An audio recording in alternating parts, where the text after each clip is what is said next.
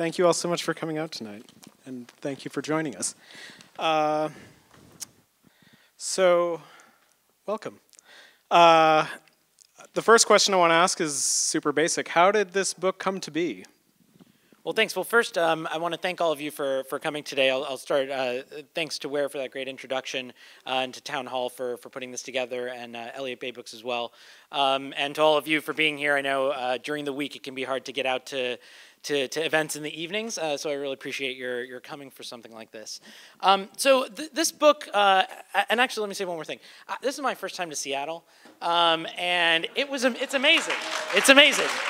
I feel like you guys don't tell anybody about this place to keep us all from coming, because and I'll try not to spread the news too much, but this is an amazingly kept secret, and I've had a lovely day here so far. Tell everyone it rained all the time you were here. I'll tell them that, even though we all know that it was absolutely gorgeous today. So I've loved it here.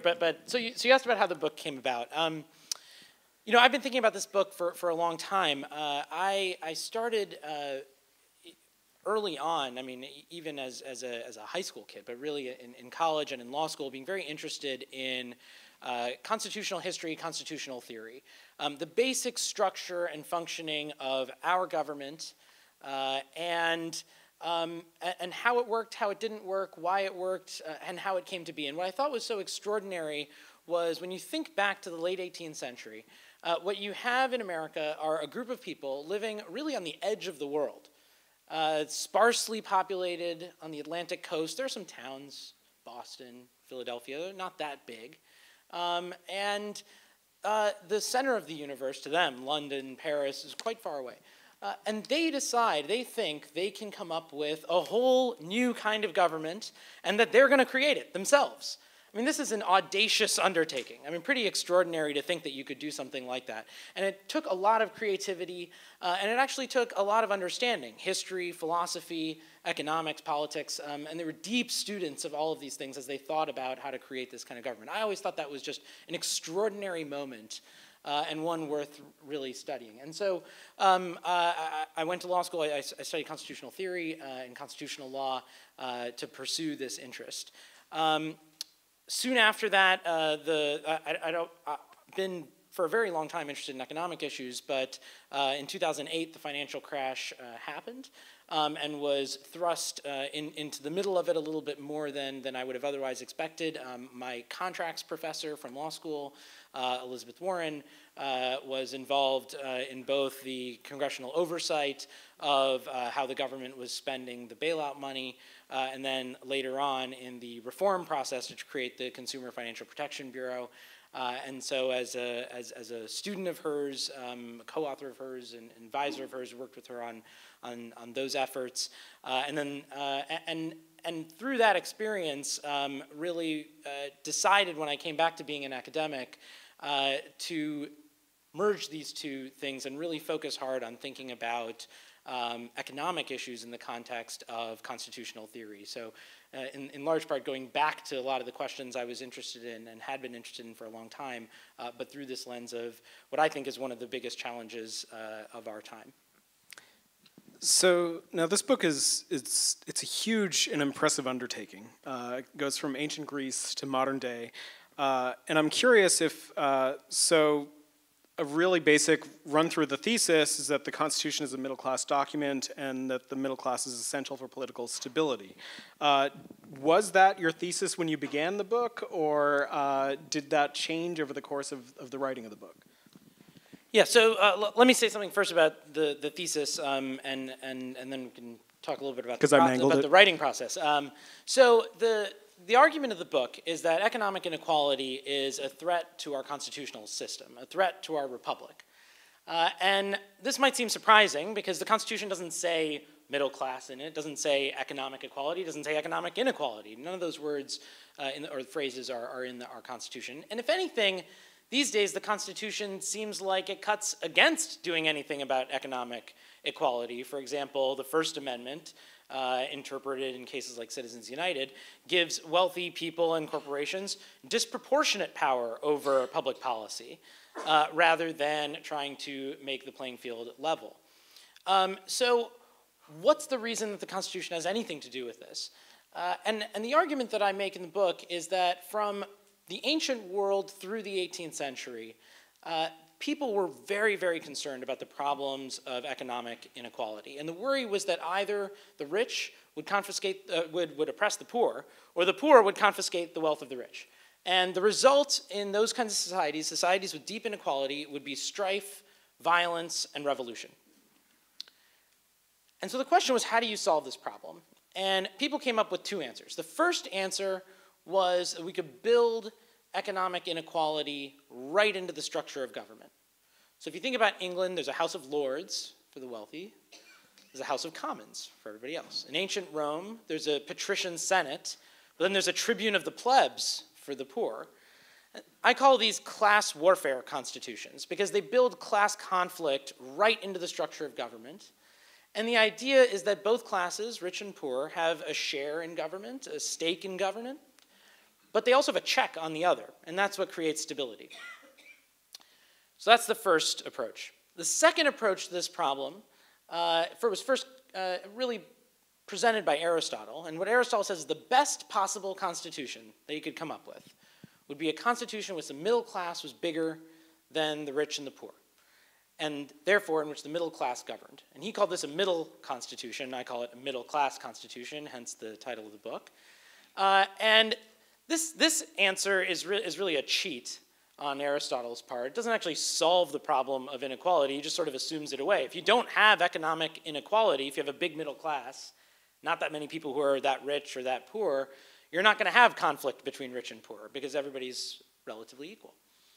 So those were the two solutions, the class warfare constitution, the middle class constitution. And the argument of the book is that when the founders looked around, as I mentioned, they were pretty far from Europe. What they saw was how different they were from Europe. In America, there was no feudalism, unlike in Europe. In America, there was no hereditary aristocracy, unlike in Europe. In America, even the richest people, your George Washingtons, who were pretty wealthy, were nothing compared to the dukes and duchesses of Europe who lived in gigantic marble palaces. So the degree of relative equality here was pretty extraordinary. And there are some economists who've put together measures and suggest that they were actually right in thinking that America was relatively equal. And so when the founders looked around, what they thought was, we don't need a class warfare constitution. We don't need a tribune of the plebs or something like this, because we're actually relatively equal here. And so even though they debated things like property requirements for being a senator. In fact, they debated these things in their state constitutions. The state constitutions in the Revolutionary period, many of them had those kind of provisions. But our federal constitution doesn't. There's no tribune of the plebs. There's no monetary requirement to be a senator. And that's a radical change. It's a big shift in how we think about the structure of government. And so that's the kind of core argument of the book. I had, when I started writing it, a sense of this, but not as sharp as it developed, and that was part of the fun of going back through kind of original sources in the founding era and discovering just how rich the debate was at that time over questions of economic equality and inequality, and a lot of the assumptions that the founders had about what kind of society they were designing a constitution for. And since I assume most of the people here haven't read the book, for the purposes of our discussion, can we define middle class? Because a lot of politicians use it to mean anybody who's not the top 1%. It's become sort of amorphous. So for the purposes of the book and the conversation. Yeah, so this is always a really hard question, I think, for anybody who uses the phrase middle class. And it's a hard question because lots of people have different things that they want from this definition. Some people really want to pin down people on, like, give me an exact dollar number that counts. This doesn't make any sense because we can't actually have a dollar figure that counts across countries, across time periods. You know, like Paul said, the book starts with ancient Greece and goes to the present. The idea, if you say, you know, the median income in America is $50,000, that's like meaningless in ancient Athens. It really has there's no way to think about that. So in the book, I define middle class as just not the extremely rich or the extremely poor. So it's a big category. And that's how I think about it, because that's a pretty consistent usage throughout the history of political and constitutional thought and how people are thinking about it. And they do think about this. It's anachronistic to use the phrase middle class, but as I said, Aristotle talks about the middle constitution as the people who are not rich or poor, the ones who are in the middle. In the Renaissance period, you see people talking about the, I don't know how to say it in Italian, the mediocre, who are the kind of mediocre, not too rich, not too poor. There are, in the founding generation, people talk about the middling sort, the middling classes, the middling people, the middle people. They're all getting at the same idea here, not the rich, not the poor. They talk about the rich and the poor too. But all of that is sort of clunky, and middle class kind of grabs that meaning, even though it's a later term per se. So that's how I think about it. This incorporates in a way, but is sort of distinct from another prominent way of thinking about the middle class, which is that it's really a cultural thing. It's about a certain level of education, a certain set of cultural styles. Again, that emerges in a later period. That's a Victorian and post-Victorian notion of it that is less true in how people talk about it from the ancients onward. So that's not the definition that I use for it. Okay. So since you fully understand the scope of American history from its beginning to today, what historical point is most equivalent to where we are right now in terms of inequality? So I'll run you through briefly the history, because I think it gets exactly this point. So in the founding, as I argue, you have this relative economic equality among white men mostly, and the reason why this persists, when they look around, talked about feudalism, talked a little bit about hereditary aristocracy, but there's one more thing. And the other thing is that they look around and see that they have vast lands available to the west. And what that means is that any white man, and it's limited, we can talk about that as well, can get some property and have property. And property is the major form of wealth. It also allows people to be economically independent because they can work the land and operate. And that's the chance for people to be in the middle class, to be economically independent. Now, the moment that I think is most similar to our moment is the late 19th century, the Gilded Age. And what happens in the Gilded Age is everything changes economically. Industrialization, urbanization, the closing of the frontier, the shift from agricultural work and artisanal work to wage labor in factories. These are significant changes, and they put serious pressure on the economic assumptions that undergird our constitutional system. And people at the time recognized this. Populists, progressives, and others worried openly that what was happening was we were seeing increased economic inequality, concentration of economic power in the hands of a smaller and smaller group of people, robber barons, sometimes referred to as plutocrats, and that these people were taking over the government. They were buying senators by buying state legislatures through bribery.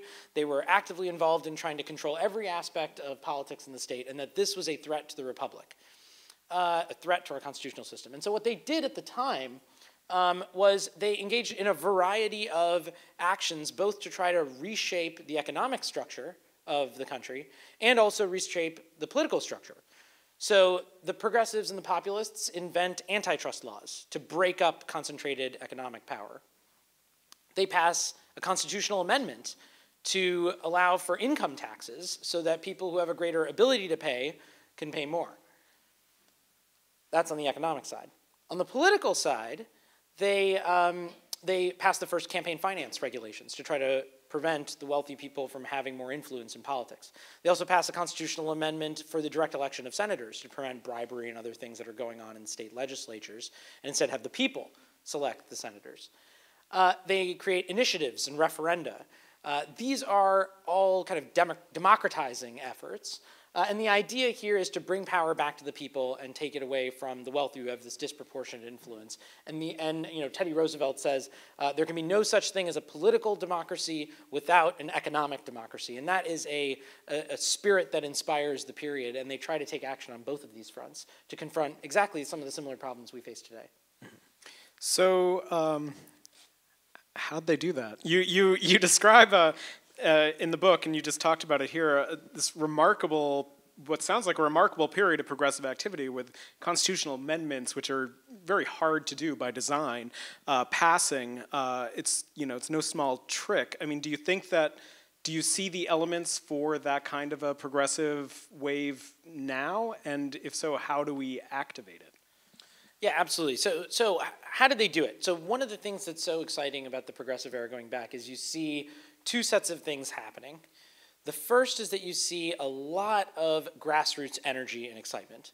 There are people everywhere around the country who are organizing. And it's not just for a day or a week or a month. It's not like that. It's all the time for a long period of time. For years and years and years. So the populists organized for years all across the country, and there's lots of different groups. There's the Farmers Alliance, there's the Knights of Labor, there's lots of groups that are excited about taking on action. And so you see these kind of big grassroots movements. The second thing that you see is you see real leaders. So you see people who are willing to take on big political fights and have some spine. And Teddy Roosevelt, I think, is one of the best examples of someone like this, considered a traitor to his class for being willing to take on big progressive fights. So you see that happening at the same time. So there's a component of a kind of grassroots effort, and then there's also leadership. That's a big part of the story. And I think, to your point, is this something that's doable today? I think it absolutely is. We have, I think part of what happens is, especially now, is we have increased interest and attention into politics and an understanding that there's a lot of things that are broken in the system right now. And I think people understand that on both sides. No one, everyone here, I don't see any small babies. Everyone here lived through the 2016 election. And if you lived through the 2016 election, you know that on both the left, Bernie Sanders supporters, and on the right, Donald Trump supporters, there was a lot of anger about economic issues, about economic inequality, and the rhetoric that was used, you can put aside the policies, but the rhetoric that was used was trying to tap into that. So there's a widespread sense that this is a problem, and that's the kind of energy that can, hopefully push into a movement to actually change something. Well, to make things darker for a minute, is there an American precedent for what might happen if inequality gets worse here, or do we have to look outward to international examples? So one of the challenges, I think, in the American context, we've had times where we've been very unequal. The Gilded Age is one of them, and it's not great. So there's a passage in the book about Montana and the kind of corruption that was going on in Montana in the 1890s and 1900s. And it's called the War of the Copper Kings, is how people at the time talked about it. And there were a bunch of copper magnates who went around buying state legislatures. They bought up newspapers. They fought over where the capital of the state was going to be, so that it could be in one person's company town or the others. And there was a lot of corruption in this period. This was not a great thing, and people in Montana fought back, and they actually passed a bunch of laws, including a Corrupt Practices Act, to try to break the power of the Copper Kings over the state. So we've had times when it's been pretty bad, and when corruption has been pretty brazen and pretty blatant. But I think the concern is that if you wait too long, if this goes on for too long, it could lead to far, far worse consequences. And here's what, if you think about the founders, here's what they said. Their concern was, on the one hand, what you would have is either the way they say it, when the rich plunder the poor, this is John Taylor, a Virginian in 1814, says, when the rich plunder the poor, it is slow and legal. You never actually see a constitutional amendment saying, we're now an oligarchy. It just happens, and you wake up one day, and it turns out all the laws that have been passed, slowly over time skew the structure of the economy to favor the wealthy, and they skew the structure of politics to favor wealthy people having more influence. And then this creates this vicious cycle. And the vicious cycle is, as the policies favor the wealthy more, the wealthy then use their increased wealth to influence policy. And then the policies favor the wealthy more, and the cycle just continues and continues. And so that's how oligarchy emerges. The other side of the story is that people are smart, and they see that the oligarchy is emerging, and they want to revolt against it. And so the concern, it's not some sort of anarchy that happens, mob rule or something. They look for leadership, someone who will actually try to overthrow the oligarchy. And I'll one of the more prescient and compelling, I think, comments is from a Broadway sensation. His name is Alexander Hamilton. You may have heard of him. He's an excellent singer and rapper. But before he was known for that, it turns out he was very influential at the origins of the country. And in the very first of the Federalist Papers, he worries that the biggest threat to liberty in many republics is that the people will be seduced by a demagogue who will then turn into a tyrant. And so the concern about inequality and the fate of an unequal republic is that, again, you end up with either some sort of oligarchy or you have the revolt against the oligarchs. And both are destabilizing and a serious problem. I've gone on for much too long. No, that's good. I'm still reeling from the fact that Alexander Hamilton is real. Internationally speaking, you have examples of nations that have tipped over into the point of no return. Are there any thinkers who you follow on the international scene who apply to America today? Yeah, that's great. So one of the really interesting things internationally is there's been a ton of work done by political scientists and sociologists on the relationship between a rising middle class and democracy.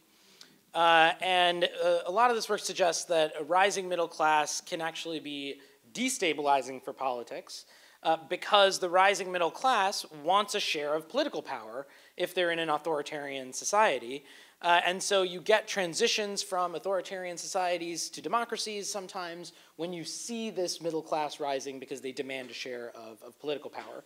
And that's something that a lot of political thinkers, political scientists, Sam Huntington, Barrington Moore, Francis Fukuyama, others have talked about in really excellent work in comparative politics.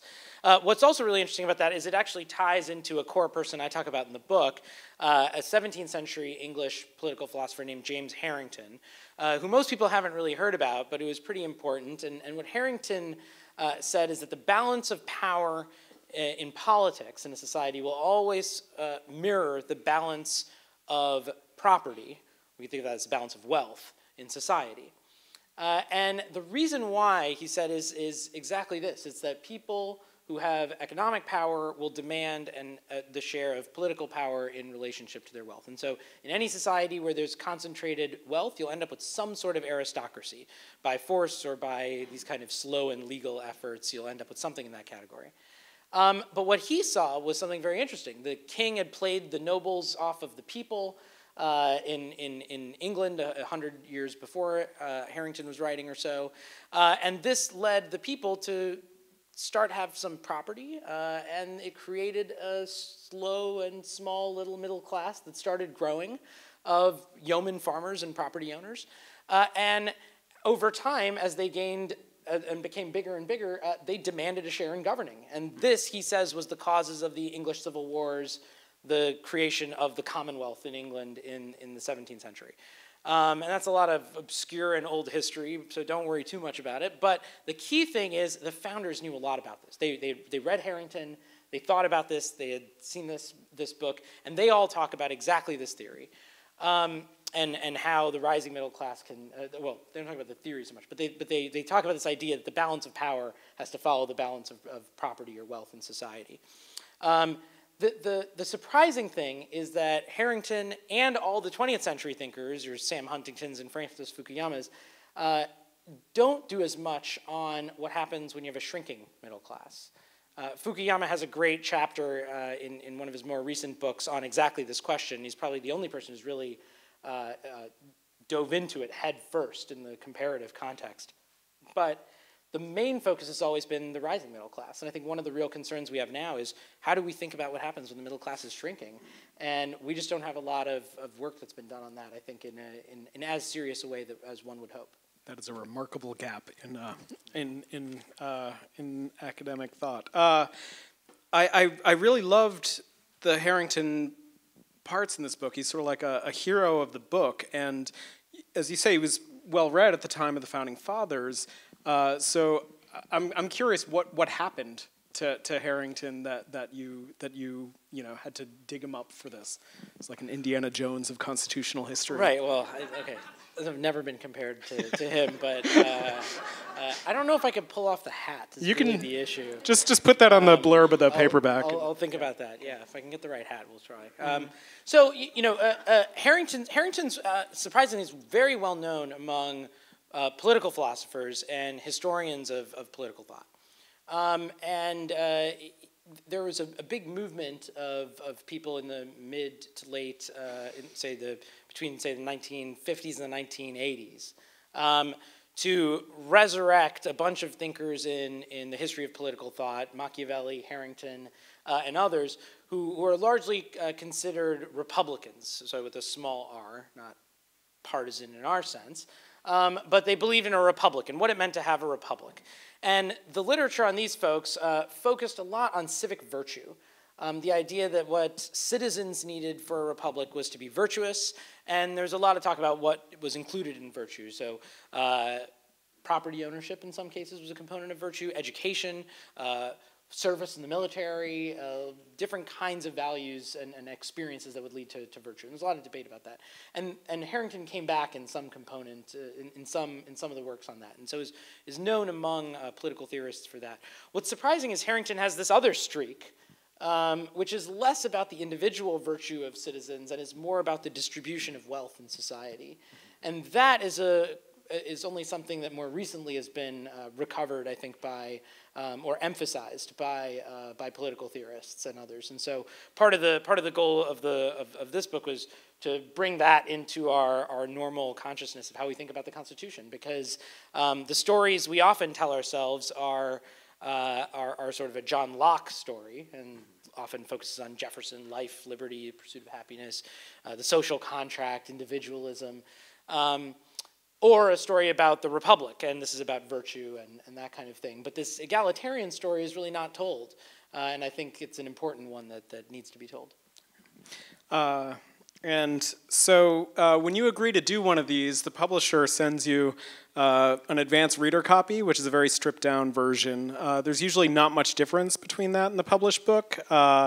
But there was a very important passage that was changed between this book and the publication, and it had to do with the presidential election of 2016.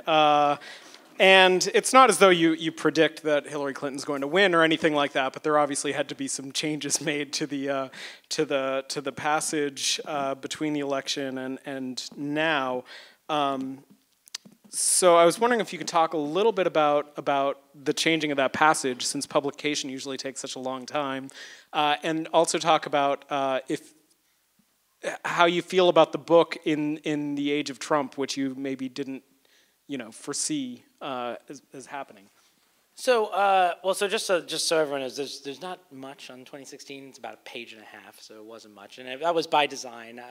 When you start writing something like this that you think is that may be relevant to the times.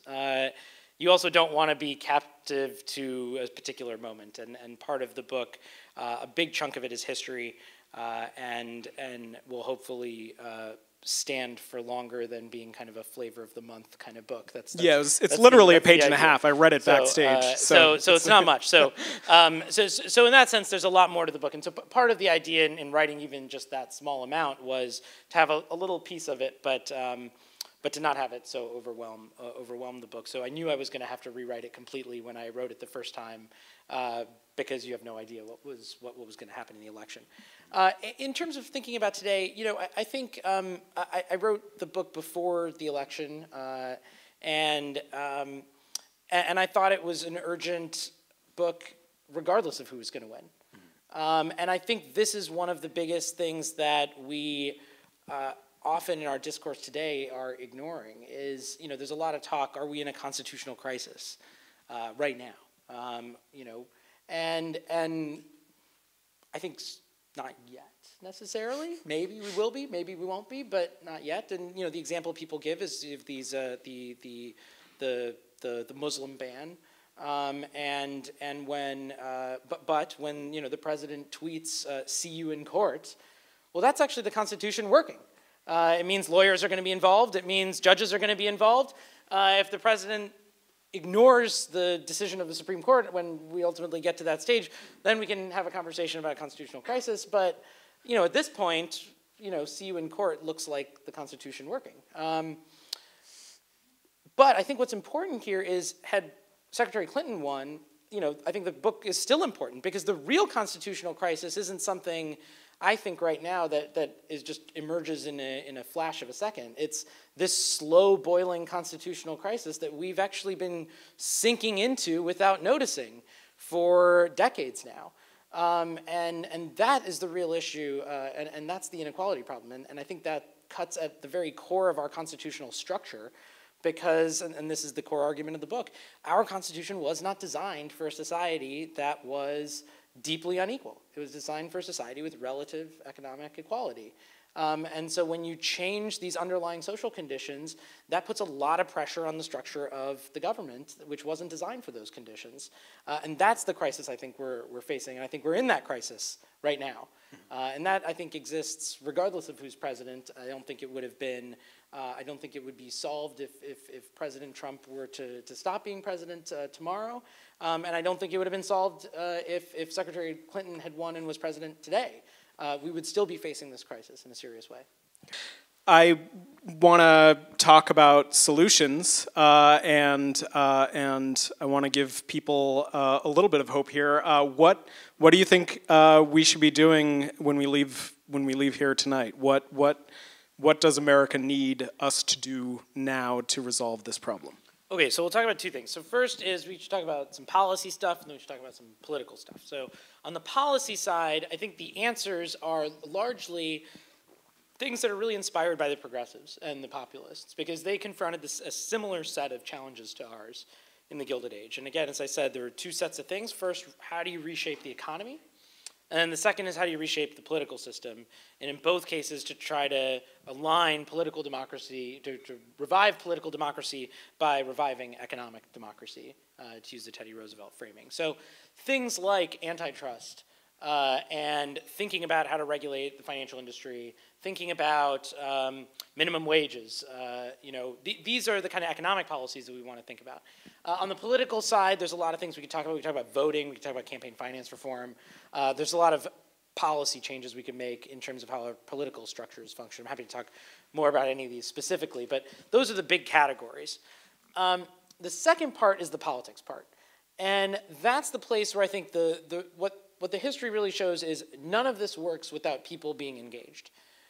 There's no change that happens without massive grassroots pressure and support, and without pressure being put on people in government to make changes, because it's too easy for them to roll over when the going gets tough. That there have to be people to steel their spines. And so that is something you see throughout this period, are really engaged, active people out there after every financial panic, after every major crisis, going forward and trying to advocate for serious change in this period. And so I think those are the big things. So I would advise you to learn about the policy stuff and be involved in the process with your representatives. Okay. Yep. Glad that we've got a constitutional scholar here to talk to us, and you brought this up yourself. So I wonder if you could share with us your opinion and how it's grounded in the Constitution, of the majority opinion in Citizens United. Citizens United, as you all know, is an opinion about the First Amendment and about how money can be speech that is something that corporations can use to spend in elections. So everyone sort of knows the basics of this. The key thing that we have in our First Amendment jurisprudence around this is a question about what the rationale might be for regulating money as speech. And the idea that money as speech comes from a case called Buckley versus Vallejo, very old case from the 70s. And within that framework, what the court had said for many years is that there were two possible justifications. First is corruption, or the appearance of corruption, and that was seen as kind of quid pro quo bribery, the appearance of it, other kinds of things in that category.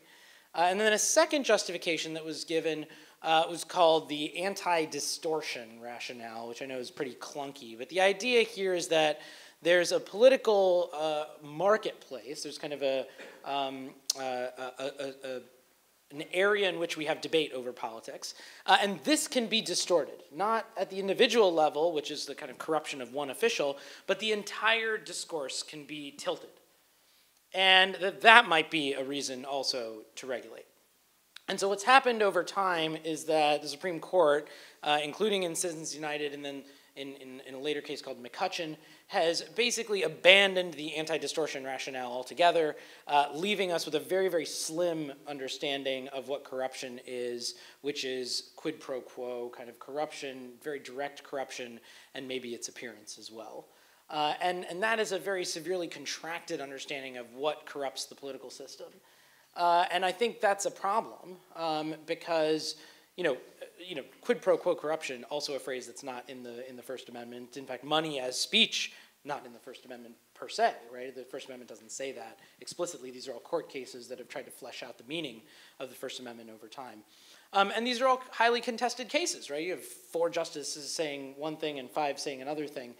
So I think there's a way in which the interpretation could have easily gone the other direction if you had a slightly different composition of the court. But I think that anti-distortion rationale is a very important one for thinking about where the corruption is within the system, which is that it's not necessarily just at the level of individual bribery. It's the whole structure of the system.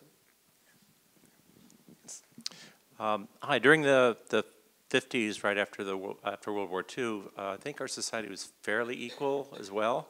What happened? Did the middle class lose their civic virtue? Did the oligarchs snooker the middle class? Or how did we get to where we are from where we were? Great question. So we have all these fights. We talk about the progressives. We have all these fights, the progressive era, and those lead into the New Deal. And we have a bunch of fights more in the New Deal. And then World War II happens. And after World War II, the idea that economic inequality is a problem for the Republic, a problem of constitutional magnitude, sort of goes away. It really wanes in the period after World War II. I think this happens for 3 reasons, then I'll say something about how we got there. So the first reason is that the New Dealers won on a big constitutional question. And the question was whether the federal government had the power and ability to regulate the economy, act in the economy in different ways. And after the New Deal, there was widespread consensus that the answer to this was yes. And so debates left the constitutional realm and just moved to be questions of policy. Wasn't just, is it good, is it a bad idea, but not something of constitutional significance. Everyone agreed the feds can regulate or act within the national economy. The second big change was the Cold War. And I'll explain why. Basically, from the beginning of the Republic onward, the frame of reference for a lot of people here was Europe. Generations of people had come from Europe to America. And when they came, they left monarchies and aristocracies in order to come to a republic. An aristocracy wasn't something you read about in history books about ancient Greece. It was there. There were lords, there were ladies. This was a real thing that existed in the world, and they could see that there was a difference between their society and the other. After World War II, the comparison is now communism against capitalism. That is the great struggle. And communism's egalitarian bent leads to fears that that will take over, and the egalitarian American tradition, the tradition of egalitarianism in a republic, falls away. The third big change is that our country goes through a huge economic boom, and we see a rising middle class. This is a period that economists call the Great Compression, because we have extremely low inequality during this period. GDP is up, median wages for workers are up, and this is when the middle class really grows. And this happens for a bunch of reasons. And a lot of them are policy reasons. So in the New Deal period, we regulated finance. We created the Securities and Exchange Commission. We had Glass-Steagall, which separated investment banking from depository banking. We had pretty high tax rates during this period as well. And we also did things to invest in building a middle class. So the GI Bill sent a generation of people to college. We had infrastructure like the highway system, which created lots of jobs and actually, because it's kind of basic infrastructure, allowed for more jobs like trucking and transportation and ease of commerce. We invested in research. and development in a bunch of ways, the space race, the internet, lots of things that created booms as well. So there were a lot of actions to try to build the middle class. And then there were also actions to try to lift up the people who were the poorest. Medicare, Medicaid, Head Start, a variety of programs often associated with the Great Society in Lyndon Johnson's time. And so the combination of these things meant that we had a relatively equal society during this period. So I think a big chunk of how we got there was we had policies that we implemented because we wanted to get there. And that was part of our national goal or set of goals coming out of World War II. Not really sure how to phrase this exactly, but so it sounds like what you're saying is our political system, the ideology of it, is founded on a basis of somewhat equal economic standpoints, right? And then that the moment that was most similar to what we're going through now was sometime during the beginning of industrialism, which kind of transitioned us into what we're doing and what we're continuing to do. And so what I'm curious about is, was it the shift in the way economics functioned and the ideological foundations of capitalism that kind of influenced our political system? Or was it that we didn't perhaps outline specifically what type of economic system we needed to have that kind of led us to this point? So I think there's a couple of things. So one change that you rightly point out is what happens in the economy. And so there's big changes happening in the economy we associate with industrialization. So easy example is shifting from agriculture to factories or to artisanal labor to factory labor. This is a big shift in the economy. A second set of changes that come with that, because economic changes aren't just things that naturally happen and have natural consequences, is there are policies that are undertaken to grapple with those changes and to shape and constrain them and to push their direction. And so in this period, you also saw a bunch of policies that either pushed toward or against these kinds of consolidations. So there was things to support the growth of industrialization, in many cases government affirmative action to try to increase industrialization and policies that would accelerate that process. So you saw some of that in this period, and in this period you also see courts getting very involved in restricting actions by populists and progressives to try to alleviate some of the burdens that come with industrialization. The most famous case is called Lochner against New York. But in general, in this period, in that case and in many others, you see the courts taking a very laissez-faire attitude and saying that legislatures can't actually regulate things like maximum hours and minimum wages.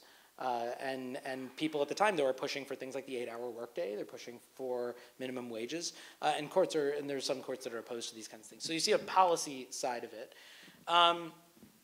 The third part, I think, of your question is, what did we have built into our system? And the interesting thing here is that when the founders, come up with the Constitution, when we ratify the Constitution, it doesn't have an economic theory written into it per se, right? There's no place in there that says, Article 1, there must be a big middle class. It was an assumption. It was a precondition that was part of the social conditions, and that was believed to be something that would persist for a long time, and that would be pushed forward through policies. So the expansion westward being one of those, which was undertaken even at the time through things like the Northwest Ordinance. But the idea was that this was an assumption, not built in. And so one of the challenges is that our Constitution doesn't have in it a particular correction mechanism to automatically self-correct in this kind of context where there's a mismatch between the economic conditions and the constitutional structure. It requires politics to get to the answer, and it relies on people to make those changes through the political process. And this is something that that even the founders, some of the founders at least themselves recognized. James Madison in 1829 says, looks forward and tries to calculate when economic inequality will be a problem for America. He says when the proportion of people being without property will be a problem. He says he thinks it'll be about 100 years, looking at, which is about 1930, interesting about the New Deal, but about 100 years from the time when, from that time, there'll be restrictions on land, the population will be very large, there'll be people without property, and what he says is, at that time, we will have to revise our laws and our institutions, and it will take for that task all the wisdom of the wisest patriots. And so there's an understanding that it's going to take people in future generations who are going to have to make revisions to these structures. So, clarifying question, does that mean that perhaps things like not having minority rights built into the system, maybe that was another pressure that then wasn't accounted for and sped up that timeline? Or was it simply because we kind of left the economic system, which is kind of infused with our political system, up to its own devices? So, well, by minority rights, do you mean women, people of color, slaves, for instance? So not in majorities and minorities, yeah, but in minorities and identity sets. So let me talk about that, because I'm glad you asked that, because that's an important thing for us to talk about. So so the tradition that I've talked about here most of the evening so far is what I call a middle class constitutional tradition. The basic idea is that to have a republic, you have to have relative economic equality within the political community. Now, that tradition leaves open a really big question. Who's in the political community? And that's a question that was answered in a pretty limited way at the beginning, to say the least. And it's also been a question that's been fiercely contested, including violently, over our history. But when we look at our history, we can see another tradition that emerges, which is a tradition of inclusion, which is opening up the political community to include women, minorities over time. And I think what's interesting about this is what happens when you think of these two traditions together. And what happens is that if you want the republic, the theory of the middle class constitution, to succeed, when you expand the political community, all the members of the political community need to be able to get into the middle class, or else the underlying theory of the republic doesn't work. And this is actually something that people throughout our history also understood. So when the Reconstruction Republicans, after the Civil War, were thinking about what to do, it wasn't just emancipation and political rights. They were fighting for 40 acres and a mule as well, for economic opportunity and justice. Thaddeus Stevens, one of the leading Reconstruction Republicans, proposed confiscating the wealth of the top 10% of rebel planters and redistributing that to the freed slaves of the former slaves of the South, so that they would each have 40 acres, which would mean they would be property owners and have an independent economic base. And he understood this as necessary to have a republic in the South, and said that the southern states had not been republics until this time. It was more like a despotism than a republic. And that the only way to address this was through some sort of action like this. So that was something that was understood. In the civil rights era, we often forget when Martin Luther King gives his I Have a Dream speech, the March on Washington is titled the March for Jobs and Freedom. It's not just political rights, there's an economic component to this too. So there's a place where these traditions run together, and yes, there's certainly pressure that comes in these ways, and I think one of the tragedies throughout our history has been the failures of people to be able to achieve the goals that they've in some cases set out. So the Reconstruction Republicans fail at their efforts in the Reconstruction and post-Reconstruction period. So that's some of the work ahead. Thank you. Okay. I think we have time for 2 more questions. So we're why don't we take a couple on each side, and then I'll answer them all at once. What? So we'll take 2, so we can just get more people. So why don't I'll take 2 because I'm long-winded. So all right. I'll take 2 people, and then I'll. Okay. Sure. Okay. During the election, or rather post the results, the rhetoric seemed to be about the smooth transition of power, and that being the virtue of one of our traditions as a republic. And so I was just wondering if there are examples where being against that sort of transition of power through rebellion or other acts have proven to improve democratic values that you could speak about. I don't know if that makes sense. Okay, we'll take. Yeah. So my question was, as you have said, like labor unions and others have been critical in like creating economic equality for people working. But in your idea of like two republics, you only included the republics of like Aristotle and the class warfare type republics. So I was wondering if you had a specific reason for like eschewing socialist ideas for how a republic could be formed. Okay, so socialism and rebellion. So we'll start with rebellion. There's a link between these two. I really want to see this happen. This is exciting. So rebellion. So in the American context, the rejection of the peaceful transfer of power. There is an example. It's Lincoln becoming president, and it's the Civil War coming after that. I'm not sure if the questioner's left, but I'm not sure if that if you see that as a salutary example or not. But that's the example. The South secedes after Lincoln becomes president, opposing his presidency. 700,000 people kill each other in the next 4 years, and there we go. So I'm not sure if that is a positive example, but that's the example that comes to mind as most relevant to the question. On socialism, so I'm not sure.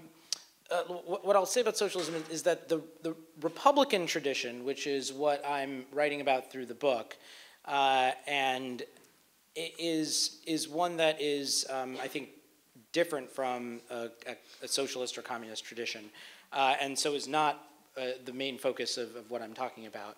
And that's because I'm interested in the origins of our constitutional system, and socialism in the kind of modern way that we think about it, or communism in the modern way that we think about it, post-dates that, and so it is not the kind of main thrust of what I'm thinking about or tracing through the history of our constitutional history. The one place where I will say there's something very interesting that happens is in the populist era, the Knights of Labor, you mentioned labor unions, the Knights of Labor see the shift from being independent owners and workers, either agricultural or artisanal, to being wage workers as a serious problem. And the rise of the corporation is part of this. It's a big shift that happens. What do we do now that corporations exist and that there's a few people who own the corporation, and then there's these shareholders who get money from the corporation, and then there's all these just workers, and they're not owners. And how do we deal with this? And this is a serious problem, they say. And their answer, though, isn't socialism. There are socialists at the time. It's like government ownership. Their answer is to say, we should make all the corporations into cooperatives. And then the workers who work in them will also be governing themselves and governing the corporation and sharing in the benefits of the corporation. And this will allow them to participate fully in as owners and as managers in a way. And that was seen as kind of translating the spirit of how work operated in the early republic forward into the industrial age. So there was at least some thinking in those kind of lines. But that's a brief answer. So we'll do maybe the last two, and then. Yep. Well, maybe this is just drilling a little deeper into some of the things that others were saying. But when ordinary people like myself and my friends have discussions, it seems as though the underlying assumption is that you can't have democracy without capitalism. Is that true?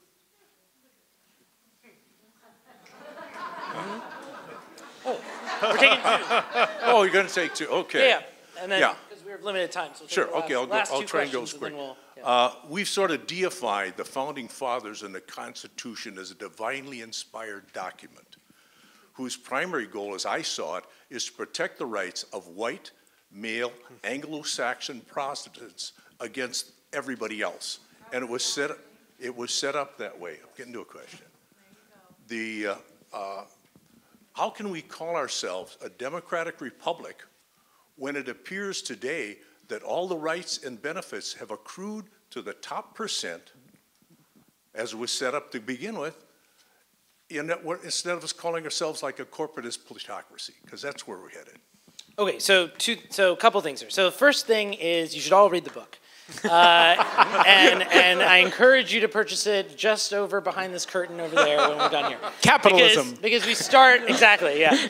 You can't have book sales without capitalism. But the reason is this is a great way to start the question. I talk about this throughout the book. So the first, there is probably one of the most famous books in the 20th century in constitutional history, or maybe just in history. It's a book by Charles Beard called The Economic Interpretation of the Constitution.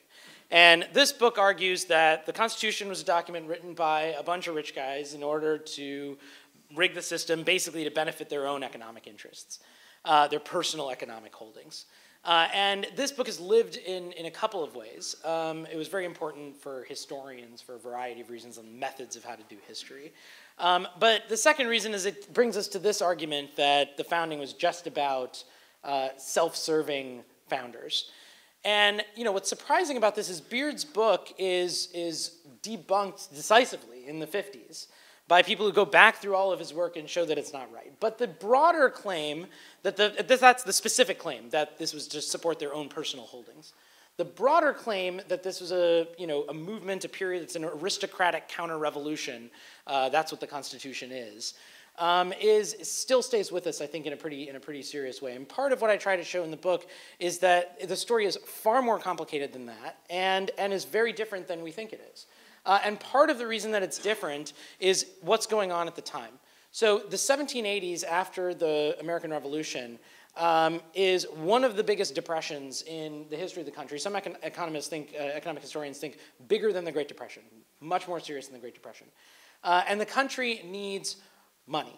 It needs money to pay creditors in Europe who actually helped fund the revolution. It needs money to pay soldiers, both veterans and to pay soldiers to fight Indians. And it needs money to run the government. And they don't have funding, and they have this huge depression. And the way they can get funding, because the federal government can't raise taxes, is by having a tariff, which Rhode Island vetoes. Every state had to agree in order to create one. Rhode Island vetoed it. Or by asking the states. It was called a requisition. You just ask the states, please give us the money.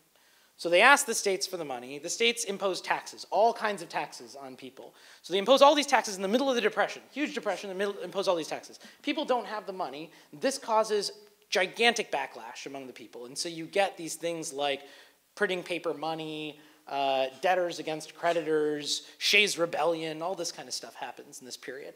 And the traditional story we hear is that the Constitution is the aristocratic counter-revolution pushing back against this, and you get things like the Contracts Clause, which prevents the abrogation of contracts, and it's supposed to help creditors vis-a-vis debtors.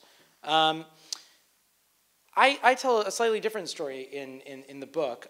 I think there was something very important in the Constitution for all the ordinary people, too. And what that is that they allowed the federal government to create a tariff, or an impost, is what they called it, and they banned all the states from creating their own. And that's why Rhode Island vetoed it. And so what they did is they shifted in this process the entire revenue stream of the government from ordinary people, which is how it was structured by being imposed through the states through direct taxes, to basically import tariffs, which were believed to be predominantly paid by wealthier merchants and people living in cities who bought manufactured and luxury goods that were imported from Europe. Because ordinary farmers and artisans didn't buy that kind of stuff. And so there was this shift. And one of the interesting things you see, and I talk about this in detail, is a lot of places where there are ordinary farmers who are deeply opposed to, or deeply in favor of pro-debtor measures, and kind of ordinary people are strongly in favor of the Constitution. They think it's the greatest thing because it's going to solve this problem, which is a big economic problem that is seriously hurting ordinary people. So I encourage you to read the book in part because it pushes back a little bit on the story. Now, this isn't to say that the founders were largely, in the context of their time, on the wealthier side, that they weren't all white, that they weren't all men. Those are Anglo-Saxon Protestant. I don't know if they were all Protestant, probably, maybe not, I don't know. But this is all, it's not to say that none of that's true, but it's a more complicated story than the kind of easy version we often want to tell ourselves. And I think part of why that's important is because there is a lot in our history that actually does speak to our moment, and that actually is a kind of thing that tells us that there are places where we can go to be inspired about what we can do in the future, and that the past isn't just a place that we have to abandon completely and condemn, but is actually something that we can look at as in part a guide, broken at times, problematic at times, deeply wrong morally and politically at times, but that there's also some good there that we can use. And I think that's what gives us, and I think that's what should give us hope about democracy and capitalism too. And the reason why is, the great thing about democracy, the great thing about the founders and thinking about them as I started this, is that it shows that people, humans, us, create the society that we want to live in. You didn't have to write a constitution. You didn't have to write it the way they wrote it. They could have stuck with the Articles of Confederation. They could have done something totally different. But people make the decisions. And that means we can decide to structure our politics and our economy how we want to. And that's the important thing. It's not natural laws that force us to have a certain distribution of wealth. We choose to create an economy the way we want to. And so I think we can have democracy that does that, but that requires all of us to be engaged in it. All right. Thank you all so much for coming out, and thank you for the great questions.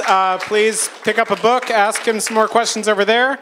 Thank you so much for your time, and thank you for this wonderful book. It's going to be so influential in years to come. So thank you all, and I won't tell anyone about Seattle.